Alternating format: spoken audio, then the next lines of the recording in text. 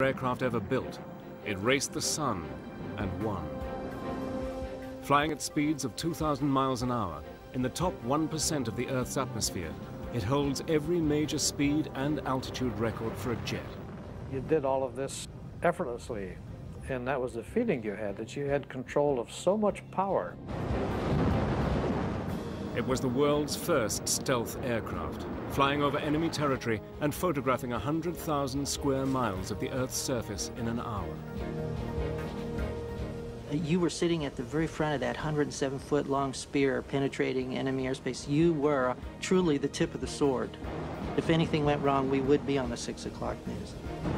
Once shrouded in secrecy, Battle Stations now reveals, using archive film and color reenactments, the covert world of the SR-71 Blackbird.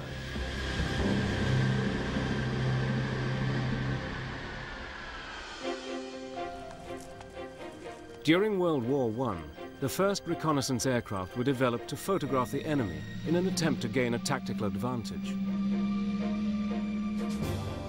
World War II saw more sophisticated aircraft and camera technology that played a vital role in the Allied victory.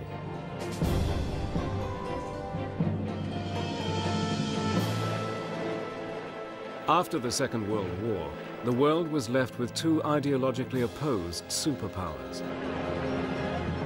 The Cold War had begun, and the United States wanted to keep a watchful eye on events behind the Iron Curtain. America was desperate for information about Soviet nuclear stockpiling, fighter capability, and bomber threat. In early December 1954, the task of creating the next generation of reconnaissance aircraft was assigned to the visionary designer Kelly Johnson and his elite team from Lockheed's Advanced Development Program, known as the Skunk Works. I think Kelly's operation of the Skunk Works was probably unique in aviation industry. To start with, he had a very, very small cadre of people. He handpicked everyone that worked for him. They were swore to ultimate secrecy. There was absolutely no leaks within the system. He was guaranteed of that. He also made it a point to co-locate his engineers and his producers, the people who were building the airplanes. So the engineer could come up with a drawing and he would walk out on the hangar floor and talk to the man who's bending metal. Can't stress enough the engineers directly with the shop people all the time. And Kelly, when you had a problem, you'd have a meeting and decisions were made right then. He was always very fair. He could be very tough. He was no pussycat, I'll tell you. Kelly's Skunk Works produced their first spy plane in 1955, the U-2.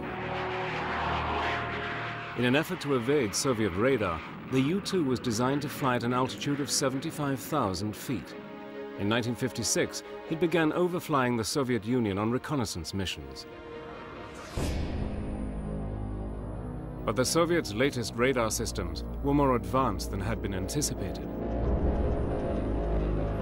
When the U-2 flown by the CIA first began their operations over the Soviet Union, they were shocked to discover that the Soviets were tracking them, even on the very first mission. Every U-2 flown over the Soviet Union was in serious danger. The U-2 was being tracked, and that was a great concern to not only to our country, but to Lockheed, who had promised that this airplane would never be seen. Determined to create the ultimate spy plane, Kelly Johnson returned to the drawing board. He began designing a new supersonic aircraft that could fly faster and higher than the U-2, with the lowest possible presence on enemy radar screens.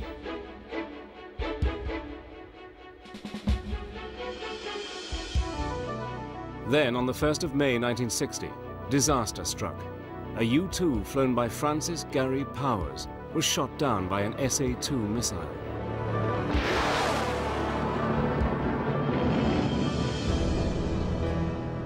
Powers survived and had a very public trial, designed to humiliate the US and deter them from carrying out any further reconnaissance flights. But with tensions between the superpowers mounting, the need for reconnaissance was more urgent than ever. Kelly Johnson's plans for an advanced supersonic spy plane became the #1 priority.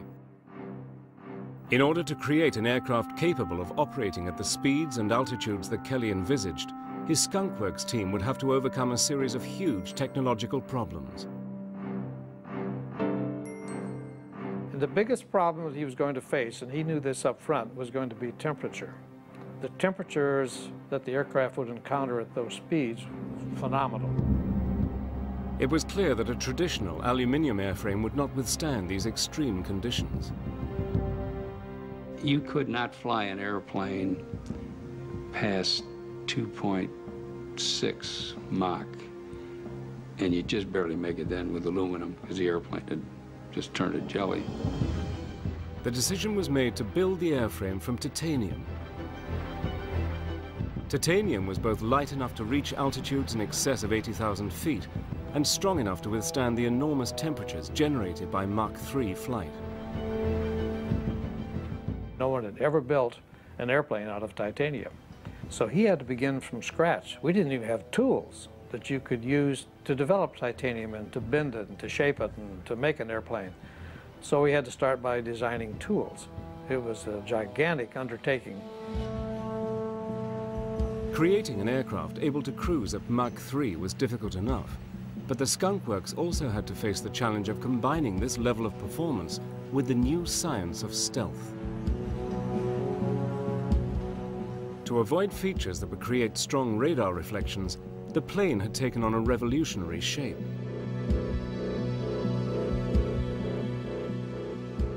The wings were blended into the body, and the long surfaces on the forward fuselage, known as chines, were designed to deflect incoming radar waves. As were the inward-angled twin fins,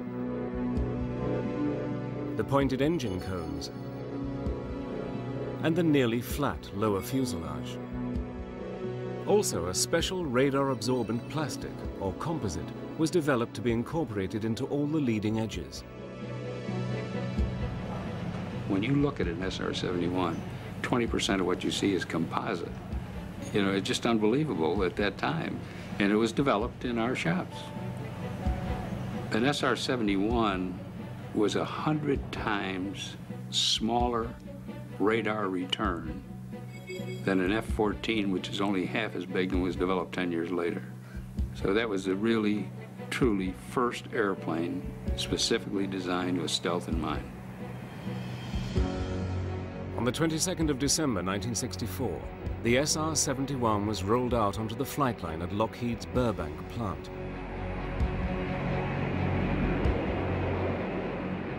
Coated in black, radar-absorbent ferrite paint, the Blackbird, as it became known, was an extraordinarily futuristic-looking machine. Lockheed test pilot Robert Gilliland would be the first in the cockpit. When we got going, as a matter of fact, for the actual first flight, it had 383 open items. These are things that are supposed to be working that aren't working. So it was a bare bones type of operation for the first flight. And you might say these kind of things could be dangerous, but there are plenty of other people that would like to have been in my position, I assure you of that. The exhilaration when we made the first engine run and they had those afterburners going in there and that thing is straining against those cables, and I just felt, boy, this is really going to be something.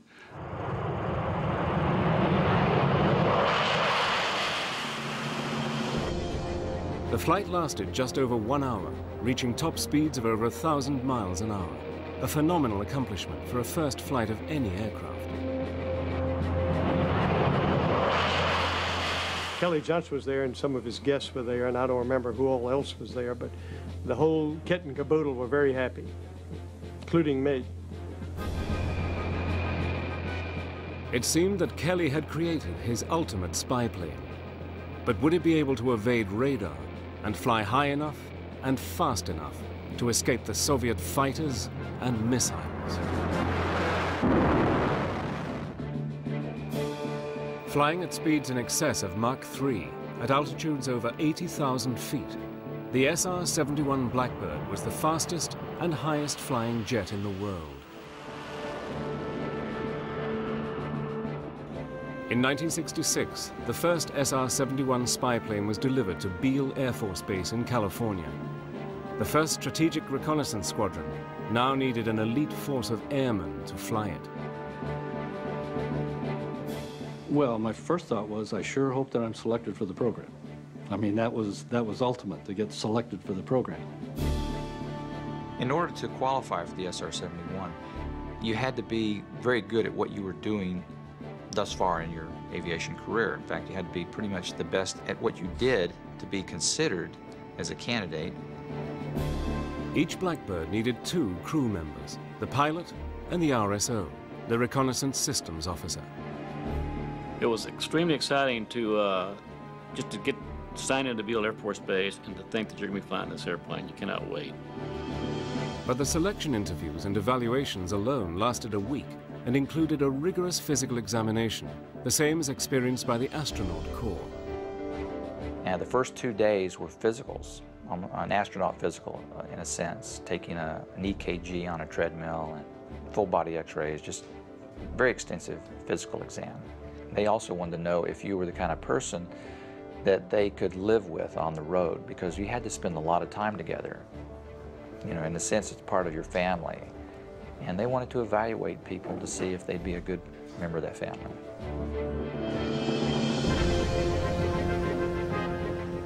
The pilot began his actual training with long hours in T-38s and in the SR-71 simulator. The intense simulator sessions tested the crew members to their limits.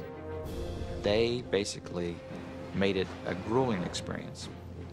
They would just give me multiple malfunctions to deal with. In fact, they just keep giving you another problem on top of another problem until you're juggling 5 or 6 or 7 balls at once, and eventually you have to start dropping them. And they would evaluate how you prioritized which ball do you drop. After months of training, the crews were ready for their first flight together. The extreme speed and altitude called for special protection, and this came in the shape of the $120,000 pressure suit. 2 technicians suit you up. You step down into it, you put your arms into it, and it comes up to your back. The boots are separate from the suit, and they're just regular, real combat boots. The gloves are especially handmade for you, and they snap on with little O-rings onto your suit. Then when you put the helmet on, it's quite heavy, and once they snap it down, you hear yourself breathing. For a few moments there, you get some claustrophobia. I did anyway. The suit was designed to have 100% oxygen in the nasal cavity area and then compressed air in the rest of the suit, so that if you were to lose cabin pressure at 80,000 feet or above, the nitrogen bubbles in your system would come out and your blood would boil. So you need some kind of an environment around you. That's what the pressure suit provided. Suited up, the pilot and RSO are ready to be escorted out to the aircraft for their first flight together.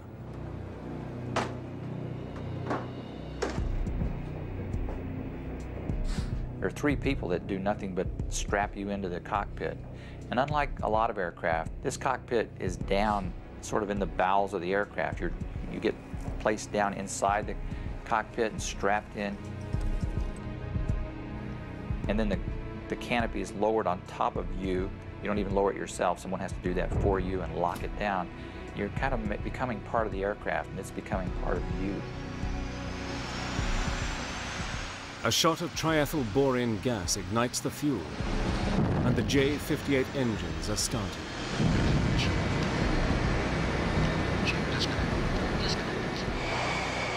Where it really got impressive is when it starts taxiing out of the hangar. And it's 110 feet long, and so this thing keeps coming out, keeps coming out, keeps coming out, and all of a sudden you realize that's an awesome looking airplane as it gradually comes out of the hangar. So here we were looking at an airplane that was going to be going 2,000 miles an hour, and its design was so futuristic. It was like no other airplane that had ever been designed, because it was going to fly in an environment that no other airplane had ever been in. Tower Astra 30 is number 1 for takeoff. I never forget how it feels to light those afterburners and feel one light before the other one does, and it jerks you pretty hard. Max thrust.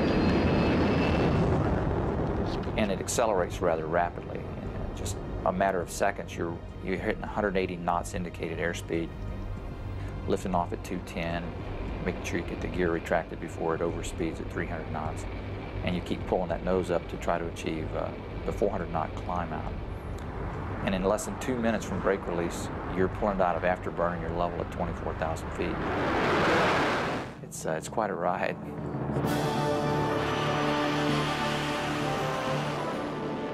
I remember the first time I took the aircraft up to speed and to altitude, I went through Mach 1, and then I approached Mach 2, and it went through Mach 2 without the slightest indication of any problems, and I marveled at that. And then it rolled right on through Mach 3. Of course, none of us had ever been that fast before, but you did all of this effortlessly. And that was the feeling you had, that you had control of so much power on this aircraft that it was almost limitless. As the SR-71 accelerates through Mach 3, the triple sonic boom is followed by a blast of heat radiating from its black skin that reaches temperatures of 1,100 degrees. It truly flew through the air like a hot knife through butter. It really did. So it was pointy on every end, but it had elegance. But it was an elegance that was designed for performance. After 10 months of grueling training, the SR-71 crews were ready to go operational. Flying over heavily defended areas in enemy territories would push both the aircraft and the crews to their limits.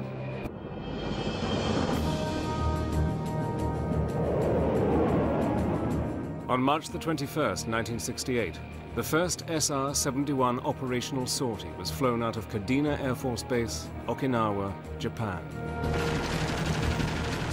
The Vietnam War had been raging for 5 years, and the United States was determined to contain and defeat communism in Southeast Asia.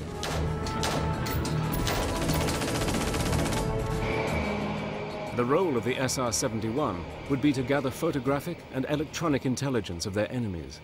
They would fly daily over territories where one mistake could cost the lives of the crew and provoke an international incident. In this program, the margin for error was so narrow, almost to nothing, that it really was the pressure of flying the mission flawlessly. So that, because if anything went wrong, we would be on the 6 o'clock news. SR-71 missions were always carefully planned. In their briefing, the crews thoroughly study the mission route and surveillance areas and are warned of potential enemy threats. Well, we tried to stay well informed about our adversaries' capabilities, about their ability to track our movement, our aircraft, any potential surface-to-air missiles that might be a threat to us, or any aircraft that might be a threat to us during a flight. 3 hours before the mission, they have a medical checkup and eat a high-protein meal of steak and eggs. The crew chief and his staff spend hours inspecting the SR-71 for any possible mechanical problems. Pre-flight on the aircraft starts around midnight. We're staying for a 6 or 7 o'clock launch in the morning. And there's a lot of procedures that you go through. Cameras have to be uploaded.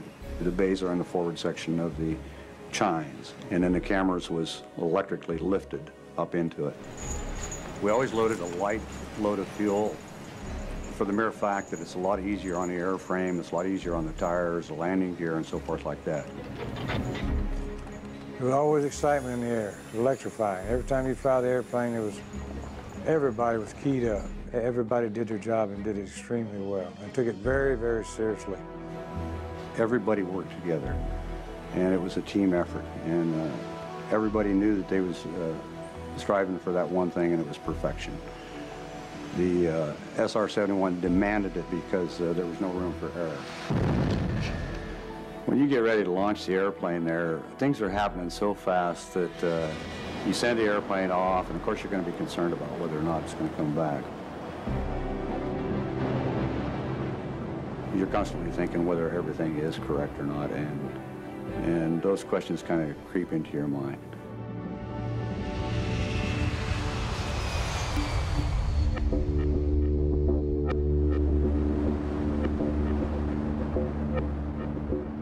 Above 60,000 feet, the crew switches off all contact with air traffic control.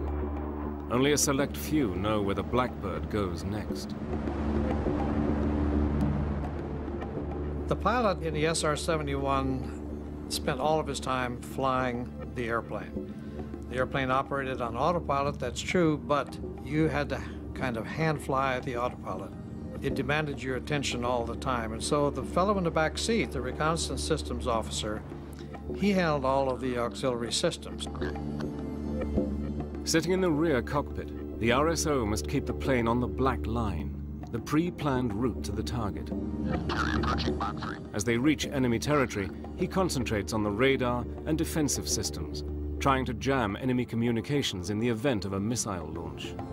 We carried the same type of jammer that was used throughout the Vietnam War by all of the fighters and bombers, which attempted to jam the communication between the radar site and the missile itself.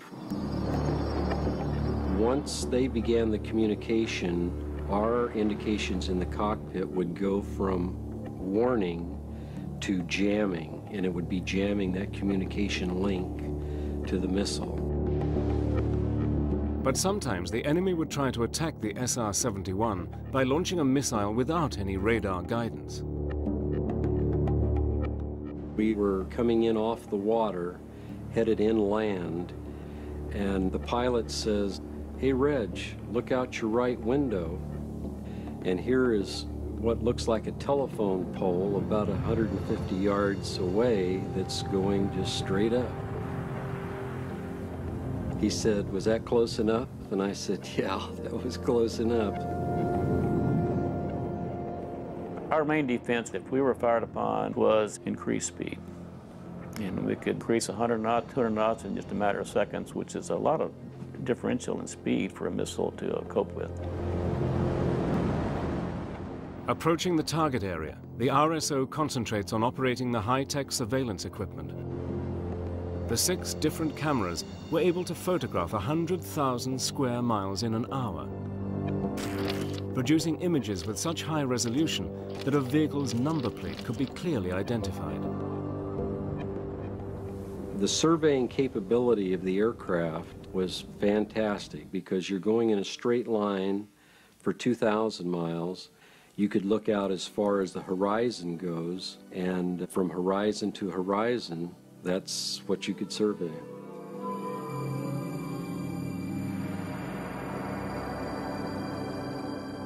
For the crews flying in the top 1% of the atmosphere, it gave them a unique perspective on the world. The first thing that you notice that's phenomenal is the change of the sky color. At about 60,000 feet, the sky turns a deep indigo steel blue that is so mesmerizing. You just want to look at it. It's fascinating.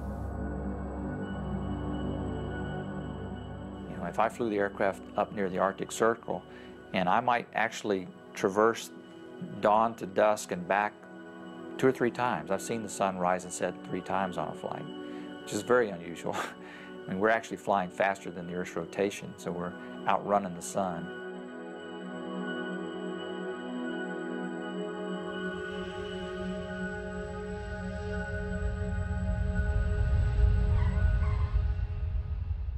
On landing, the highest priority is to download the cameras, known as sensors, as quickly as possible. Everyone was deeply concerned that their sensor performed as it was designed to do and programmed to do. So there was a lot of serious concerns there, and there was a lot of happiness because the plane had made a successful mission and the crews were home.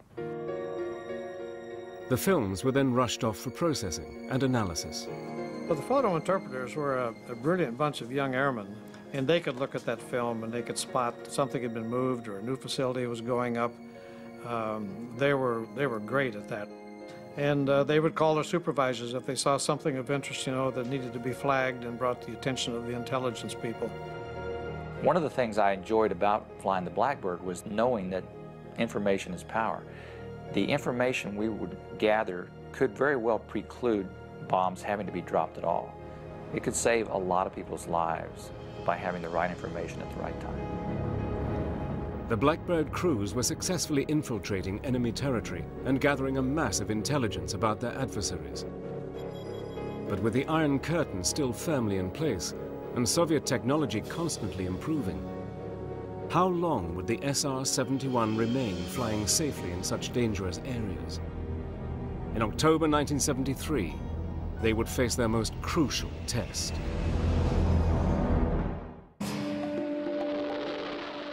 In the early 1970s, the world's attention focused on the Middle East.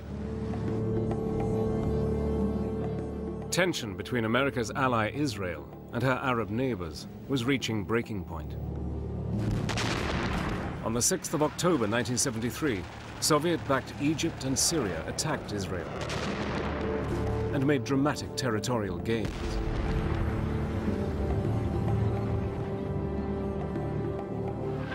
With the Middle East caught up in the politics of the Cold War, an Israeli defeat would bring with it the threat of nuclear conflict. The Soviets had launched their Cosmos 596 satellite, bringing them immediate intelligence from the battlefronts and putting them one step ahead of the United States.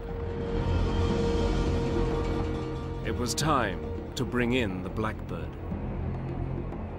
The SR-71 would fly directly from Griffiths Air Force Base, New York, to the Middle East. The flight would be over 11 hours long, with 6 refuelings. No Blackbird crew member had ever experienced such a lengthy, complex mission. I flew a 10.5-hour training flight, and I was beat. By the time I got out of the airplane, I said, whew, that's about as far as I can fly. But when they said you can fly 11 hours and 20 minutes, you jump up and you say, yes, sir, you know, I'll be happy to do that. I picked Jim Shelton as the first pilot to fly the mission. I knew he was an extremely reliable, highly qualified, and had done extremely well in all of his training and everything. So I had total confidence that if the mission could be done, that Jim would do it. On the 12th of October, under codename Giant Reach, the mission began. We took off from Rome, New York around 1 or 2 in the morning because you want to be over a target area somewhere between 11 and 1 o'clock. This allows you to have some shadows so the photo interpreters can go ahead and judge elevation, but yet get you the best sun position you can have. By 10 o'clock in the morning, the SR-71 had reached its second refueling point over Portugal. Because of the highly classified nature of this mission, no one other than the tanker crew knew they were coming. On the way into that particular refueling, the tanker crews said the Portuguese control kept calling out an airplane in relation to the tanker. And the tanker says, you know, we don't see anybody. Of course, they knew it was us, but I'm sure that they could tell on their scope something was happening because the 2 blips merged for a while, for 20 minutes, and then this one accelerates on. Jim Shelton approached the Egyptian coastline. The Egyptians were well equipped, with their Soviet allies constantly replenishing their supplies. Russia was developing the SA-5, which was a missile that would go up above, well above your altitude and come back down at you. And yes, that was a concern. With 160 SAM missile sites, many secretly commanded by Soviets, and sophisticated radar tracking systems, they were on full-scale alert, watching the skies for any enemy infiltration. As soon as we got into range of the Egyptian SAM sites, they started tracking us. The Egyptians, alerted to an unidentified aircraft appearing on their radar systems and presuming the plane to be either Israeli or American, scrambled to launch their surface-to-air missiles. 80,000 feet above them, traveling at a speed of over Mach 3, Jim Shelton's Blackbird was gathering thousands of feet of film, capturing the extent and whereabouts of the Egyptian military forces. You had the radar receiver in the back cockpit. Gary could tell me that, yes, now we're being tracked by some SAM missile. We need to do something. So at that particular point, we would jam, we would speed up. By the time the Egyptian missiles were ready to fire, the SR-71 had already cleared their airspace and was speeding towards Israel. But the heavily armed Israelis also had no knowledge of this covert Blackbird operation and immediately went on full alert. When we rolled in on the first pass over Israel, my defensive system just lighted up like a pinball machine. And I indicated to my pilot, I got all these indications back here. I said, just, you know, maybe keep your eyes open because it seems like somebody's shooting at us. Despite launching a barrage of missiles, the Israelis did not manage to shoot their presumed enemy out of the sky. The Blackbird headed back to the United States. We got everything we were tasked for, got the airplane back, and that's the first time airplane, the SR-71, had flown 11 hours and 20 minutes. After we land, the next couple of days, Gary and I get invited to the Pentagon. Admiral Moore, chairman of the Joint Chiefs, wanted to thank us for the work that we had done, and they showed us some photos. The photographs were detailed enough to show how many Israeli tanks had been destroyed in the initial battles. We were to go ahead and resupply the Israelis with some of their lost equipment. So the photo interpreters are counting the number of tanks that we would be replacing. So it was a very crucial point for the SR-71. It was a very sensitive mission, and there was a lot of pressure to get that first one done. Jim and his backseater nailed them. He got all the targets, and everyone was absolutely elated. 8 more successful Blackbird missions supplied detailed intelligence that the war was now turning in Israel's favor. With this information, the United States was able to broker an eventual ceasefire on the 24th of October. I think the SR-71 contributed greatly to the resolution of that war. No one knew the airplane could fly that far and perform a mission like that and come back and hand the intelligence people the product.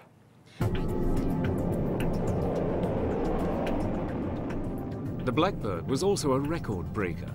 On September the 13th, 1974, Kelly Johnson's SR-71 flew across 7 time zones from London to Los Angeles in a race with the sun, taking just 3 hours, 47 minutes, and 39 seconds. For the record-breaking flight, I was over at the FAA Control Center, and the controller is a huge screen, and he said, here's a 747 coming out of Phoenix. And it'd go blip. Blip. It moved about ½ inch or _1 inch. He said, okay, get ready. Here comes the SR-71 out of Canada. And it goes, brrrt, and there goes my antenna, brrrt, there goes Idaho. and get ready, boom! And it almost blew us out of the way because he was right overhead. And he was starting to decel, but he managed to blow the windows out of Zaza Gabor's house in the Hollywood Hills.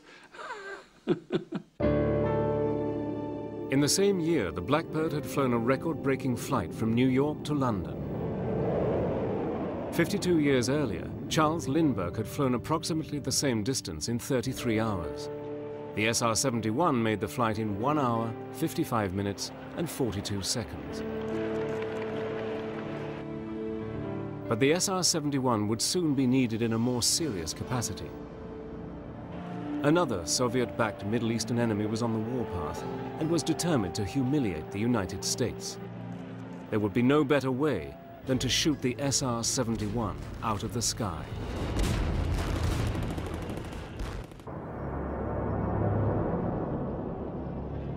Tension between the United States and much of the Arab world continued. In 1972, the revolutionary leader of Libya, Colonel Muammar Gaddafi, announced that he was giving aid to terrorist organizations in Europe and the Middle East. He issued repeated threats to America and indicated that those who crossed the Gulf of Sidra would be crossing a line of death. By the spring of 1986, worldwide terrorism had reached unprecedented levels. President Reagan's patience was wearing thin. Gaddafi deserves to be treated as a pariah in the world community. We call on our friends in Western Europe and elsewhere to join with us in isolating him. If these steps do not end Gaddafi's terrorism, I promise you that further steps will be taken. Then, on the 5th of April, 1986, a bomb exploded in a West Berlin disco. Among the 232 casualties, 2 American servicemen were killed.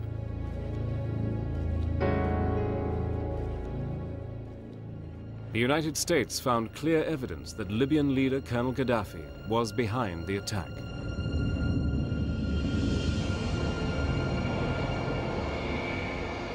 At RAF Mildenhall in England, SR-71 pilot Brian Shule knew that they were on course for retaliation.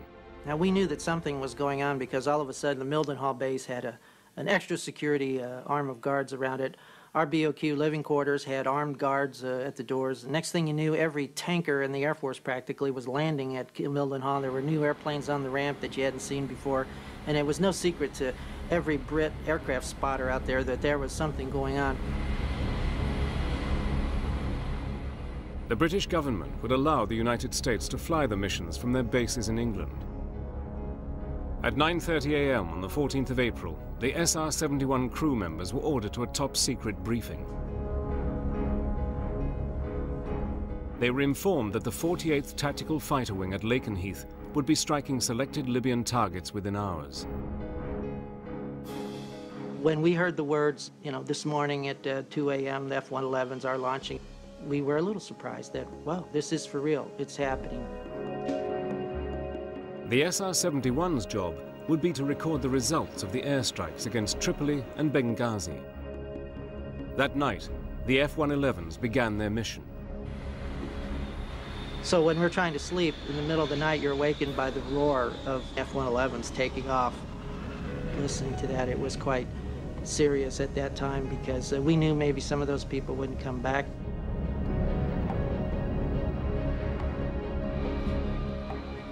By the time the SR-71 crews arrived to prepare for their mission, the F-111s were already bombing Libya.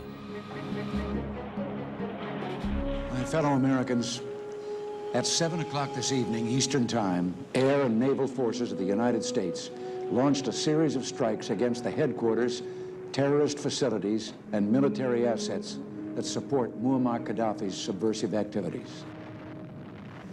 Today, we have done what we had to do. If necessary, we shall do it again. The 111s had a number of targets to take out missile defenses, sites and things, but also all the terrorist training camps, and to really hit Gaddafi's headquarters, basically, to really show him that we're going to come right into his backyard. Our job was to come and assess everything that was done, gather pictures and target data for maybe succeeding strikes. Flying in directly after a bombing raid, the crews could expect Libya's sophisticated air defense network to be on full alert and eager to retaliate. We were subsonic off Lanzan, getting ready to get to the tanker, and we saw the string of F-111s coming back. And my backseater, Walter, was counting the planes as they came back and passed us. And he came up one short. And he knew that somebody had not made it home, and we were very sad in the cockpit at that time before we even started that we had lost an entire crew. But yet, it gave us more resolve.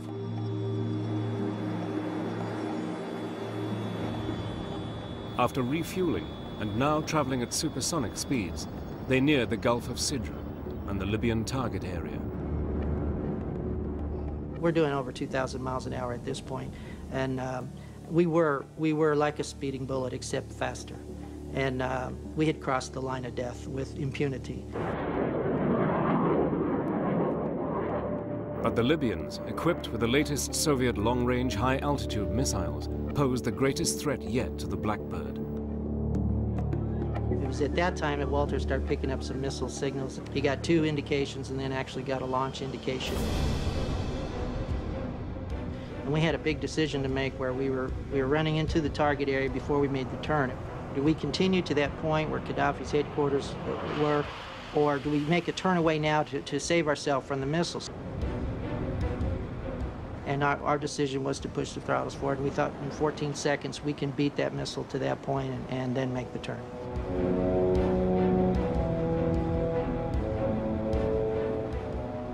Made the turn, went feet wet, got to the coast, and I will tell you, That was probably the fastest I've ever seen the SR-71 fly. They'd outrun the missile, gathered the photographic intelligence, and were now heading away from the danger zone. Walt said, okay, you can pull it back now. My hand was still locked in the forward position there. We were seeing Mach numbers that were a little scary, that we had not seen before, and the jet did it effortlessly. The intelligence photos that were brought back clearly showed that the bombing mission had been a success. It was decided there would be no need to risk more American airmen's lives over Libya with further bombing. We brought back the confirmation of to whether we needed to go in again or not, what we had really done, where their defenses were, what they really had. But we made a statement to Gaddafi, and if you'll notice, you remember, you didn't hear a lot from him for a long time after that. But despite the success of the SR-71s over Libya, its days were numbered. At the end of the 1980s, it was decided that the cost of operating the SR-71 was no longer sustainable. The Blackbird program was terminated. From now on, all American surveillance would be carried out by satellites. The reason that was given was that it was too expensive. Well, it's reconnaissance. That's sometimes that can be very expensive. And if you don't have reconnaissance, you're pretty blinded. And now they like to say that the satellites can do it all. And satellites can do a great deal, and they're magnificent capabilities. But there are things they can't do, and there are things that are unique that only the SR-71 can do. On December the 20th, 1989, the SR-71 made a final pass down the runway at Lockheed's Burbank plant in honor of all those who worked on this exceptional plane. Kelly Johnson was there to pay an emotional farewell to his favorite creation. You can't say enough about Kelly Johnson himself. You know, he was an absolute aeronautical genius.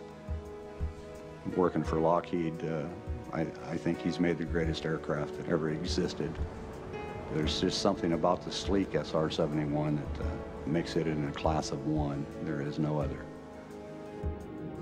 Impressive to the last, the Blackbird set 4 international speed records while being delivered to the Smithsonian National Air and Space Museum.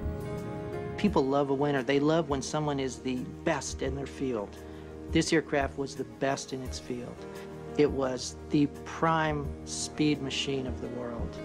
Every speed and altitude record that it set, it holds to this day. The SR-71 Blackbird served 6 different presidents and saw action on hot and Cold War fronts alike. And despite being shot at over 4,000 times, no aircraft was ever lost to enemy fire. It is the only operational airplane in the history of the American Air Force in which no Air Force crew members were ever killed. That's a record that no other airplane has. And when you consider the environment in which it flew, the speed, the altitude, the temperatures, that's a real credit to Kelly Johnson.